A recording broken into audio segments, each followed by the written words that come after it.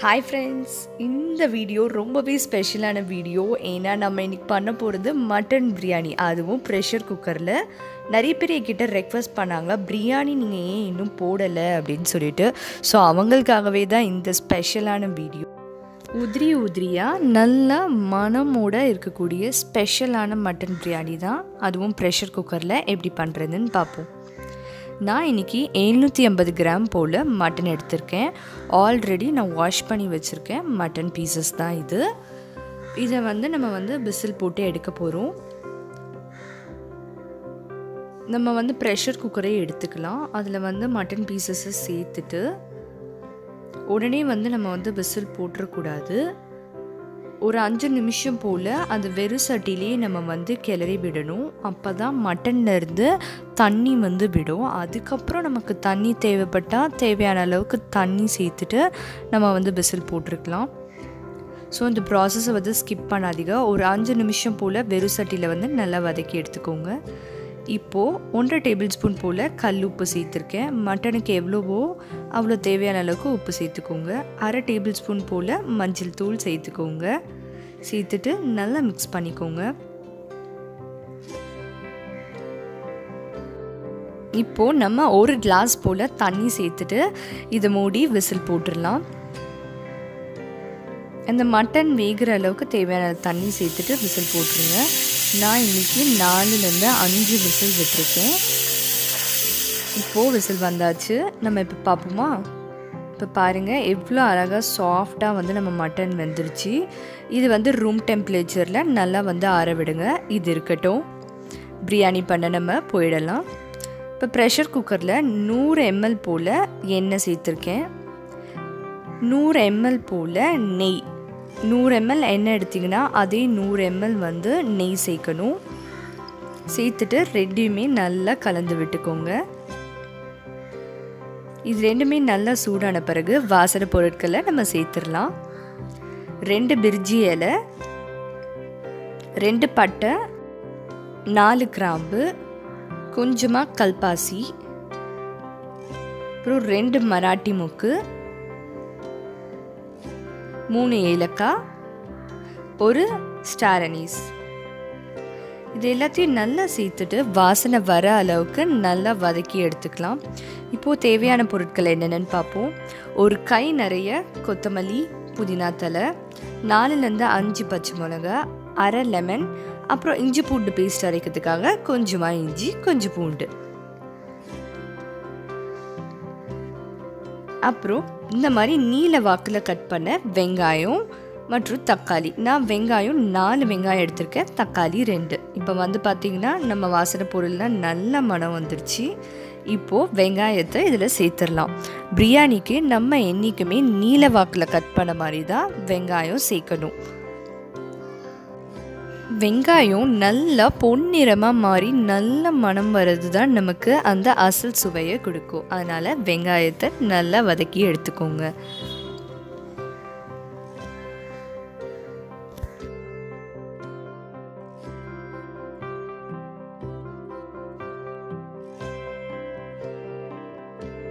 இப்போது நம்ம பிரியாணி செய்யறதுக்கு அரிசியை ஊற வச்சிடலாம். நான் இன்றைக்கி 1/2 கிலோ அரிசி எடுத்திருக்கேன். அதாவது 500 கிராம் பாஸ்மதி அரிசி எடுத்திருக்கேன். இதில் 2 கிளாஸ் போல் தண்ணி ஊற்றி ஊற வச்சிடலாம். ரொம்ப நேரம் நமக்கு ஊற வேணாம். நம்ம வதங்கிட்டு இருக்க அளவுக்கு இது ஊறினா போதும். குறைஞ்சது 15 நிமிஷத்துலேருந்து 20 நிமிஷம் ஊறினா போதும். ரொம்ப நேரம் நமக்கு அரிசி ஊறணும்னு அவசியம் இல்லை. இது இருக்கட்டும். இப்போ பார்த்திங்கன்னா நம்ம வெங்காயம் நல்ல பொன்னிறமாக அழகாக வதங்கிடுச்சு. இப்போ நம்ம இதில் தக்காளி சேர்த்துக்கலாம். நான் இன்றைக்கி 2 பெரிய சைஸ் தக்காளி சேர்த்துருக்கேன். தக்காளியும் வெங்காயமும் நல்லா வதங்கட்டும். நிறைய பேர் சொல்லுவாங்க, ப்ரெஷர் குக்கரில் பண்ணால் எனக்கு குழஞ்சி போயிடுது, சரியாக வரல, கறி வேக பத்தலை, இந்த மாதிரி நிறைய பேர் சொல்லியிருக்காங்க. எல்லாமே நமக்கு அளவு தாங்க காரணம். ரேஷியோ கரெக்டாக போட்டோம் அப்படின்னா கரெக்டாக நம்மளுக்கு உதிரி உதிரியாக வரும். இப்போ பார்த்திங்கன்னா தக்காளி நல்லா வதங்கிடுச்சு. இப்போது இதில் 2 டேபிள் ஸ்பூன் போல் இஞ்சி பூண்டு பேஸ்ட் சேர்த்துக்கலாம்.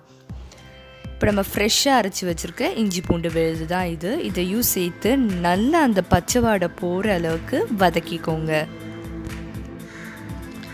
பிரியாணி அப்படின்னா வந்து நிறைய பேருக்கு ரொம்பவே க்ரேஸுன்னு எனக்கு தெரியும், ரொம்பவே பிடிக்கும். பிரியாணினாலே ஒரு தனி ரசிகர் கூட்டமே அதுக்கு இருக்குதுன்னு எனக்கு தெரியும். பட் என்னமோ நீங்கள் சொன்னால் நம்ப மாட்டீங்க, எனக்கு பிரியாணி சுத்தமாக பிடிக்காது. இப்போ நம்ம தக்காளி நல்லா வதங்கிடுச்சு. இப்போ இதில் 4 பச்சை மிளகாய் சேர்த்துருக்கேன். இதுவும் உங்கள் காரத்துக்கு ஏற்ற மாதிரி அட்ஜஸ்ட் பண்ணிக்கலாம். 4லேருந்து 5 கூட நீங்கள் வந்து சேர்த்துக்கலாம். பிரியாணி எனக்கு சாப்பிட தாங்க பிடிக்காது, ஆனால் குக் பண்ண ரொம்ப பிடிக்கும்.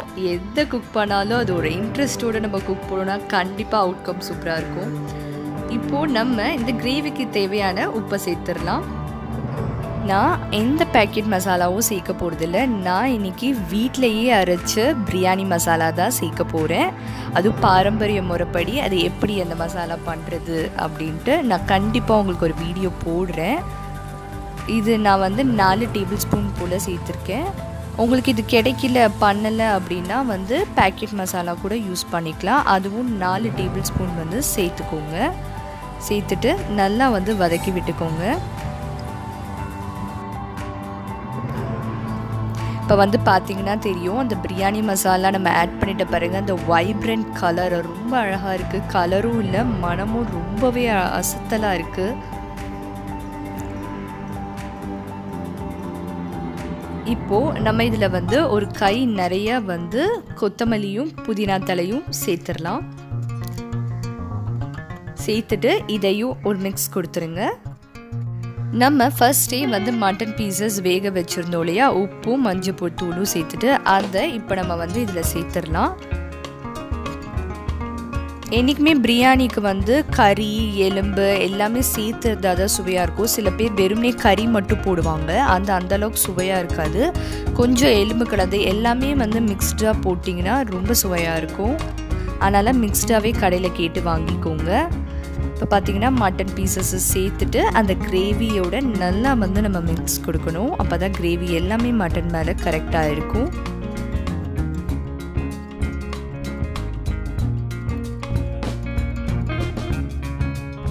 இப்போ பார்த்திங்கன்னா தெரியும், மட்டன் கூட அந்த கிரேவி வந்து சேர்ந்து எவ்வளோ அழகாக வந்து வந்துட்டு இருக்குன்னு பார்த்திங்கன்னா தெரியும். நமக்கு இப்போவே அந்த பிரியாணியோட கலர் ஃப்ளேவர் எல்லாமே வந்து கிடச்சிருச்சு. தான் நம்ம வந்து முக்கியமான ஒரு பகுதிக்கு வந்திருக்கோம். நான் இன்னைக்கு 1/2 கிலோ பாஸ்மதி அரிசி எடுத்திருக்கேன். நான் இன்னைக்கு 2 ஆலாக்கு வந்து மட்டன் வேக வச்ச தண்ணியும் 2 ஆலாக்கு தேங்காய் பாலும் சேர்க்க போகிறோம்.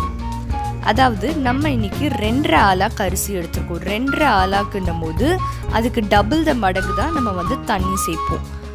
அதாவது 5 டம்ளர். ஆனால் பாஸ்மதி அரிசிக்கு நம்ம எல்லாருக்குமே தெரியும் 1 டம்ளர் குறைவாக தான் ஆட் பண்ணோம். அதனால் 4 டம்ளர். 4ன்றது நான் 2 டம்ளர் வந்து மட்டன் வேக வச்ச தண்ணியும் 2 டம்ளர் வந்து தேங்காய் பாலும் சேர்த்துருக்கேன். அதாவது ஆலாக்கு.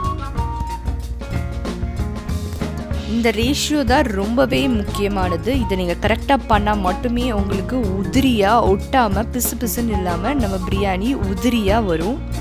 இப்போ வந்து பார்த்திங்கன்னா சீத்தாச்சு. தேங்காய் பால் தான் இதோட ஹைலைட்டே. சில பேர் தயிர் சேர்ப்பாங்க, ஆனால் நம்ம வந்து டைரெக்டாக தேங்காய் பால் சேர்த்துருக்கோம். இது ரொம்பவே தனி சுவையை கொடுக்கும். ட்ரை பண்ணி பாருங்கள். தேங்காய் பால் நமக்கு ரொம்ப நேரம் கொதிக்கக்கூடாது, கொதிச்சா திரிஞ்சிரும். அதனால் ஒரு லைட்டாக ஒரு ஓரம் போல் பபிள்ஸ் வந்த உடனே வந்து நம்ம வந்து ஊற வச்சுருக்க பாஸ்மதி அரிசியை வந்து இதில் சேர்த்துடலாம். நம்ம வதக்க ஆரம்பித்த போது ஊற வச்சோம். இப்போ ஒரு 20 நிமிஷம் போல் ஆயிடுச்சு. போதும். தண்ணி ஒரு சொட்டு கூட இல்லாத மாதிரி பார்த்துக்கோங்க. நல்ல தண்ணியை வடித்து பாஸ்மதி அரிசியை சேர்த்துக்கலாம்.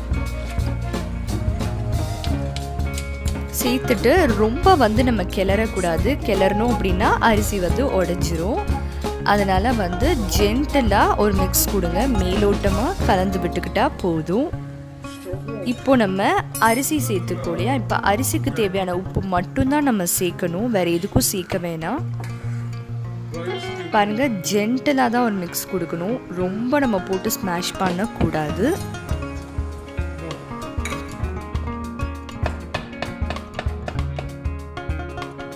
இப்போது இந்த அரிசி சேர்த்துக்கிறதுக்கு தேவையான அளவுக்கு உப்பு வந்து சேர்த்துக்கலாம்.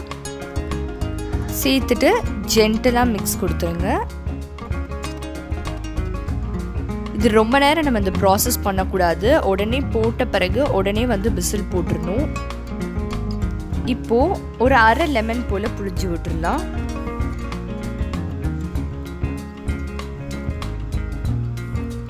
லெமன் புளிஞ்சு விட்டுட்ட பிறகு ஒரு கை நிறைய கொத்தமல்லியும் புதினா தலையும் சேர்த்துடலாம். சேர்த்துட்டு நம்ம விசில் போட வேண்டியதான். ஒரு விசில் மட்டும் வச்சா போதும். ஒரு விசில் வச்சுட்டு ஒரு 5 நிமிஷம் போல் சிம்மில் வச்சுட்டு அதுக்கப்புறம் ஆஃப் பண்ணுங்கள். இப்போ பாருங்கள், ஒரு விசில் வந்துருச்சு. இப்போ நம்ம ஓப்பன் பண்ணி பார்ப்போம் நம்ம பிரியாணி எந்த அளவுக்கு வந்திருக்கு அப்படின்ட்டு.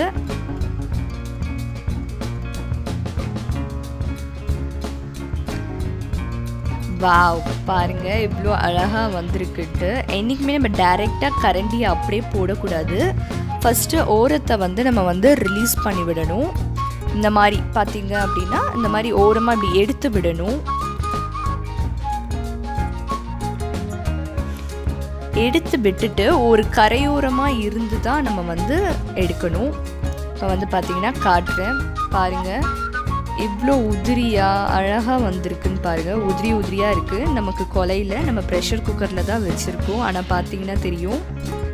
பிரியாணி நம்ம சமைச்சிட்டு என்றைக்கும் அதே பாத்திரத்தில் வந்து வைக்கக்கூடாது. ஏன்னா சூடு இருக்க வரைக்கும் அது வந்து குக் ஆகிட்டே இருக்கும். அதனால் அடிசோறு வந்து குழஞ்சிரும். என்றைக்குமே ஒரு பெரிய பாத்திரத்தில் வந்து அதை ட்ரான்ஸ்ஃபர் பண்ணிடுங்க. பண்ணிவிட்டு ஒரு மிக்ஸ் கொடுத்துருங்க. ரொம்ப மிக்ஸ் கொடுக்க வேணாம், அப்புறம்னா ரைஸ் வந்து உடஞ்சிரும். லேசாக வந்து நம்ம குலுக்கி விட்டுக்கிட்டால் வந்து போதும். ஒரு பெரிய அகலமான பாத்திரத்தில் போட்டு ஒரு 2 குலுக்கி விட்டிங்கன்னா போதும். அப்புறம் வந்து நமக்கு சூடாக இருக்கணும் அப்படின்னா வந்து வாழை இலை போட்டு மூடி வச்சிடலாம். வாழை இலையோட ஃப்ளேவர் வந்து அதில் நல்லா இறங்கி இன்னும் சூப்பராக இருக்கும். இப்போ வந்து பார்த்திங்கன்னா நம்ம சூடாக இருக்கிறதுக்காக வாழை இலையை போட்டு க்ளோஸ் பண்ணியிருக்கோம். இப்போது நம்ம சூடாக பரிமாறின நம்ம சுவையான ப்ரெஷர் குக்கரில் பண்ண மட்டன் பிரியாணி ரெடி. அச்சலசெல்லாம் நம்ம கல்யாண வீட்டில் சாப்பிட்ற மாதிரியே இருக்குல்ல. ஸோ கண்டிப்பாக ஃப்ரெண்ட்ஸ், இந்த நீங்கள் வீட்டில் ட்ரை பண்ணி பாருங்கள். இதே மெத்தடில் ட்ரை பண்ணி பாருங்கள். உங்கள் எல்லாருக்கும் இந்த வீடியோ பிடிச்சிருக்கும்னு நம்புகிறேன். பிடிச்சிருந்துச்சு, ரசிச்சிங்க அப்படின்னா கண்டிப்பாக லைக் பண்ணுங்கள், ஷேர் பண்ணுங்கள், சப்ஸ்கிரைப் பண்ணுங்கள். நன்றி.